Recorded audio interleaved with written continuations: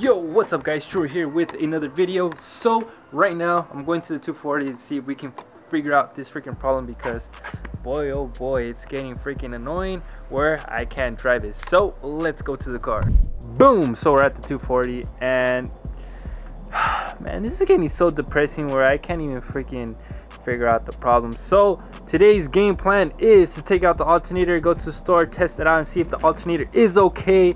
Hopefully it's okay, because if it's not okay, then I have to order another one and it's gonna take a day just to get there. So let me pop up the hood. So I have to take out the battery again. Gotta take out my intake and a couple hoses, which is only 2, and that way I can get to the alternator, unbolt the alternator, go to auto parts store and get it tested. And I'm actually hoping that it tests bad, that way they can give me a new one, and when I put the new one in, hopefully the battery light goes off. If not, I did get a comment on my last video saying that I should just bulk up the power cable for the alternator and bulk up the ground cable for the alternator as well.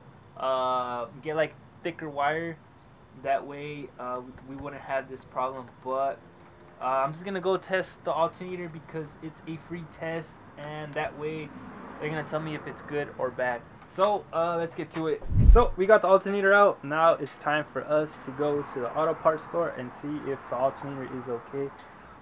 Like I said before, I hope it's bad, that way I can just swap it out, put a new one in, and hopefully the battery light turns off.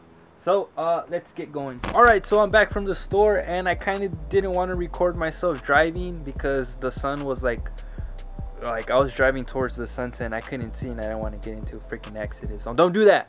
Don't vlog while driving with sunset, because yeah, you can't see anything. So I was just like, you know what, freak that. But the alternator did pass, and I was hoping that the alternator failed, that way I can get a new alternator and just slap it on. But unfortunately it passed, so wow, now we gotta slap the alternator back. But I actually bought some new terminals for it. This is gonna go to the power of the alternator, and hopefully that solves the problem, because I actually have like a butt connector for like a stereo, so I'm guessing it's not really getting good connection, so that's why I bought it. So let's put everything back and switch out that radio butt connector with these beefy battery cable plugs or whatever. So let's get to it. I forgot to mention that it gets really dark because of the freaking hill behind me, so we're gonna go to the next day. So let's go ahead and put that new terminal that we bought from AutoZone, and hopefully the battery light turns off. So I put everything back. I put the battery back, mounted it down, put my power and ground, put the alternator back with the belt, tension the belt, and if we go back inside the car, I have like a big mess in here, but we're back in the car, crew. What's up, guys?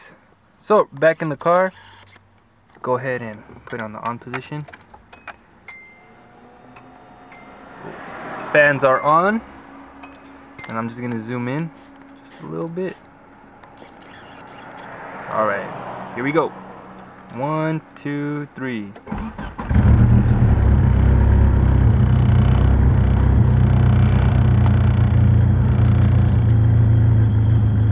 We still have the same symptom. What?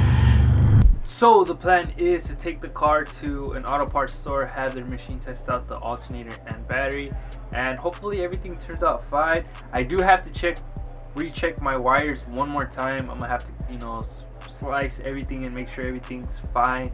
There's no wires hitting, you know, touching metal or something like that, causing a short.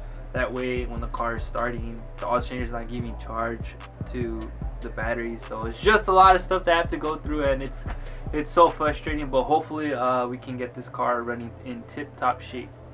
That's gonna wrap up today's video. Hopefully you guys enjoyed it. Please like, share, and subscribe, and don't forget to hit that notification bell, because I am gonna start pumping out a lot more videos, and my goal is to hit 5K subscribers at the end of this year, and the only way I can do it is by your guys' help. And I really appreciate you guys watching my videos, and you know, commenting and liking my videos. So it means a lot, guys. Like, for reals, it means so much. But like always, I'll see you guys on the next video. Later, guys.